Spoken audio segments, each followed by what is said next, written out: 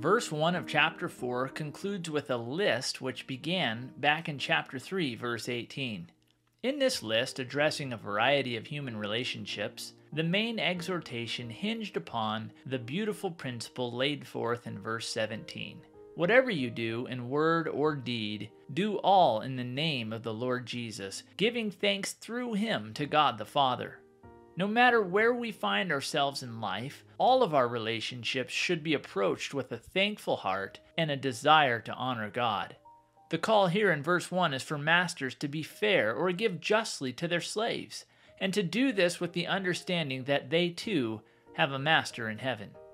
In verses 2 through 6, Paul gives two closing exhortations. The first is for these saints to be devoted in prayer. And in this prayer, the call is for them to be alert and thankful.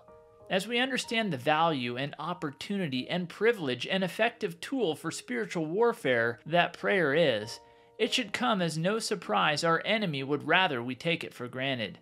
A life of prayer is not a natural inclination, but rather a spiritual exercise which requires devotion and a conscious effort to persevere. Paul asked the saints to direct their diligent prayer toward the ministry laid before he and his companions, specifically that God would open a door for the word. What a testimony to see this man in chains request prayer, not for his release, but that God would give him opportunity to speak forth the mystery of Christ. And in this proclamation of the gospel, he asks that clarity be granted to him. We should note Paul viewed the proclamation of the gospel as a release of a supernatural message. In that, prayer was a necessary component to guide the glorious truth of the gospel to hit its mark. I'm inspired by Paul's humility to request both opportunity and clarity of speech when it came to proclaiming the gospel. It's not the messenger that does the saving, it's the message and the one from whom it comes.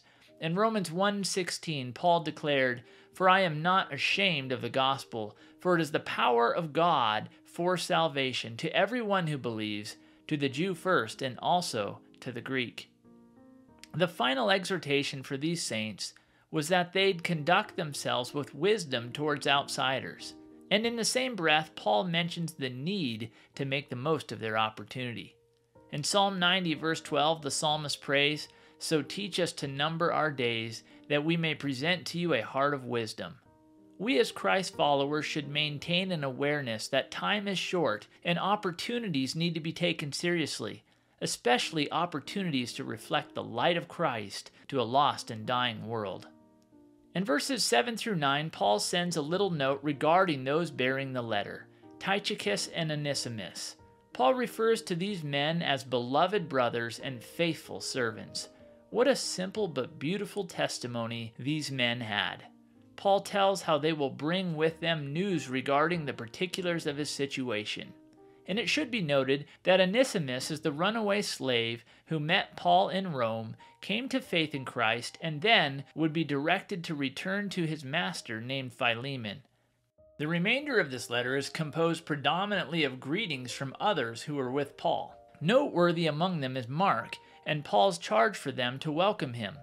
It appears he and John Mark had worked out their differences that resulted from Mark's abandonment of Barnabas and Paul on their first missionary journey.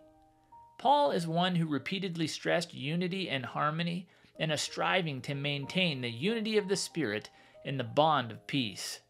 This is one example of him not just talking the talk, but also walking the walk.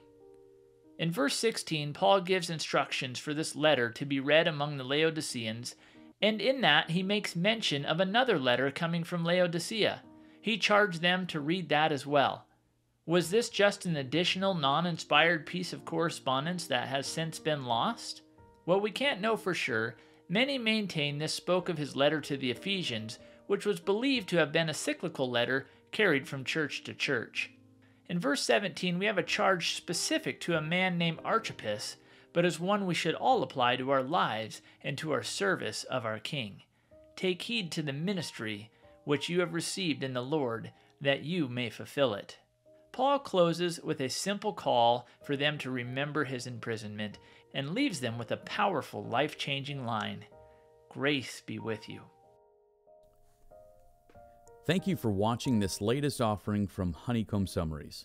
We pray these 5-minute chapter overviews are a blessing and serve to help you grow closer to God. Please take time to go back through and read and study each chapter for yourself. If you're here and don't know Jesus as your personal Lord and Savior and aren't assured of the hope of heaven, please don't put off that important decision another day. For more information, search our channel for a video called 3 Minutes That Could Change Your Life. Please share this video with anyone who might like to learn more about what God has to say in His Word. And don't forget to subscribe to this channel to be notified as new content is released. Thanks again for watching, and may the Lord richly bless you.